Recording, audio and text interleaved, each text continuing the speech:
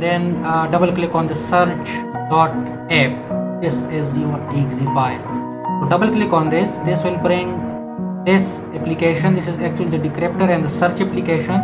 So you can make any combination, like the exam number, professor, you can use combination. And if you want to select or search by only one term, like I want to get result by only one term, and the exam number should be like this, so it will bring only the record which belongs to exam number 111. Okay.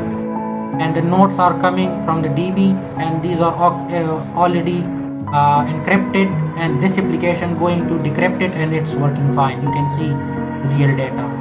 Same is the student name is already encrypted. I did it before, right?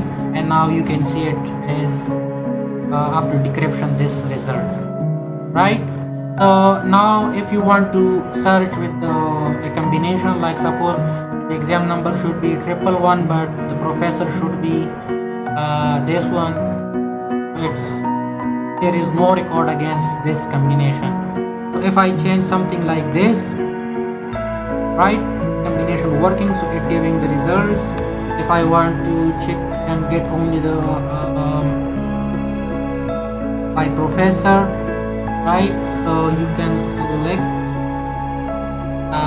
some professor have record, like suppose this one. Okay, and then if you go back and select like this one, and then you want to only select records, the message should be L1, right? So it will also something like that. Okay, there are many records, so that's why it's stuck. See, it's bring. It took a little bit time, but it bring because the records were too many. That's why. Okay, now if you want to open PDF or the answer sheet, so suppose I want to Abdulaziz, ABDEL Aziz. For this record, just select the PDF. This will bring this. So there are no comments, right? Let's find a record with the comments, or you can leave it as it is. And if you scroll down at the very end, you can see the student information. So the name is this one, the exam number 2, grade is didn't given any grade, the comments are not there. So let's try to find a record which have all these things. So I am going to record, and you see this record exam number is this one, this is the student name, this is the grade, and these are the comments. Now go back and check at the very end, you can see brings this, right? If you want to download, just click on the download button, and this will open a download screen like the normal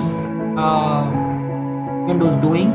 And you can select a folder, like suppose I'm going to desktop, then the apps folder, and I want to create a new folder here, like download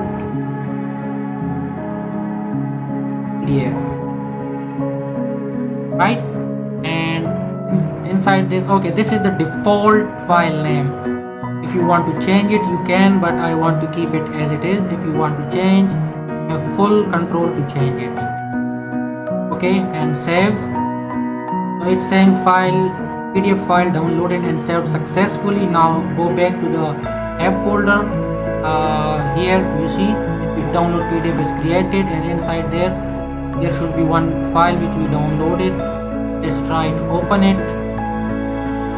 So this is opening in my browser, and you see it's been downloaded already in the